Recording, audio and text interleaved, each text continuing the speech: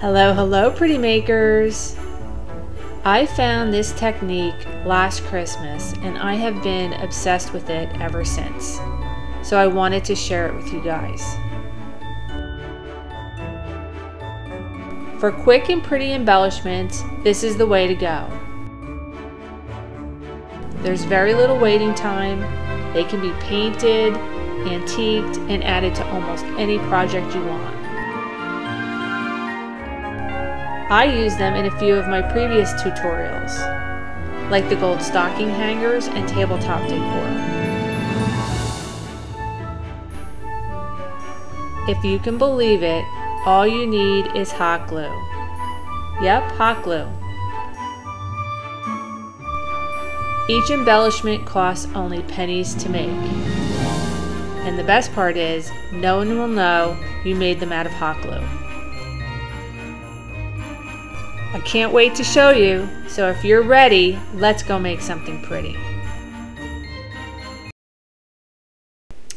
Let's talk molds for a second. You will need a silicone mold for this technique. Just make sure they're silicone. You buy them once and use them over and over. Even Dollar Tree has some silicone candy molds during the holidays. I'll show you some ideas I made with them in just a minute. The IOD molds are very popular. They're made really well but can be a little bit pricey. Or you can also use fondant molds. They're made for cake decorating, but they work just as good. Using the hot glue is as easy as it sounds. No prep required. Just squirt the glue right into the mold and let it cool. Make sure you get it in all the crevices. Once it's cool, they should just pop right out. They don't look like much right away, but just wait. For this first project, we're going to make a cone tree. I made these cone trees last year using paper clay, and they came out so amazing. I wanted to make them again this year, but this time with hot glue. First, I made a bunch of casts from this mold I got at Walmart. I think they're succulents, but to me they look like cabbage roses, so we'll go with that. I won't tell if you won't. I simply glued the cast onto the cone. It was really just that simple. The cone is curved, so you want to add the moldings when they're still a little warm, so you can bend them to lay flat on the cone.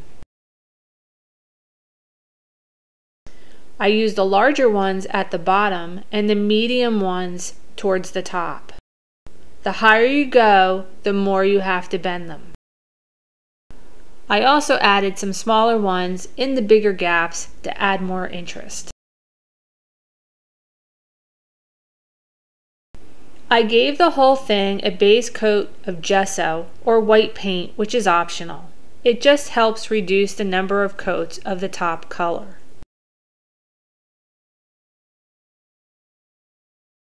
I gave everything 2 good coats of red paint. Make sure you get it in all the little crevices. It's pretty already, isn't it? It would be great for Valentine's Day, but we're going to make it even better. Here comes the cool part. I used something called Rub and Buff to highlight the high points. Just use your finger and rub each flower lightly. The product does the rest. How pretty is that? You could also use a gold paint pen to do the highlights. Add as little or as much as you want. Just have some fun. Now how easy was that? You can stop there, but I have to add a little bling, because that's what I do. I placed it on top of the stand I made in one of my other DIYs, where I also used hot glue molds. It really took it to the next level. This is also a great gift idea. Ornaments are another great way to use these molds as well. Here I added one to the Dollar Tree DIY ornament. I painted it with a base color of a cream paint and used some antique wax to bring out the detail. So quick and inexpensive. Here's another tree I made with the molds. I used a Dollar Tree triangle frame as the base for this project. I grabbed some molds I had in my stash. I always keep a few on hand because they make such great embellishments, and created a design on the frame. I used a cream base, 2 coats, making sure to get in all the crevices. Then I used the Champagne Extreme Sheen, one of my favorites, to bring out the detail. I really love this project. It really has that high-end look. But I think I only used 2 sticks of hot glue for all the molds. That's like 50 cents. The whole project, including paint and bling, is probably around $2.50. I love this look so much, I'm already planning more videos for Valentine's Day and Easter. So make sure you look out for that and subscribe. Okay, this is one of my favorite ways to use these molds. Candle pins.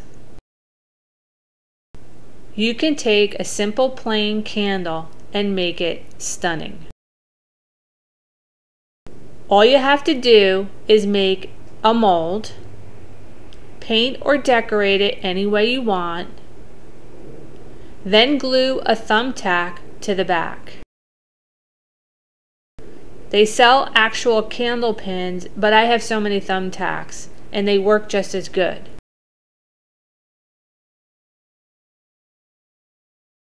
Then just poke it into a candle, and you just elevated it to another level. For what? Maybe 25 cents? Here's the one I made with the shell mold from Dollar Tree. I make a lot of these candle pins and give them as gift. No one ever knows it's just a little hot glue and a thumbtack, and they all love them. The best part of candle pins is you can change them out for the different holidays and seasons in literally seconds. That was just a few ways to use these embellishments that only cost pennies to make. You really do need to give this technique a try. Anyone can do it. You can be so creative and customize them for your own style. I will definitely be using these in future projects, so watch out for that. Make sure you subscribe and turn on notifications so you'll know when a new video is available.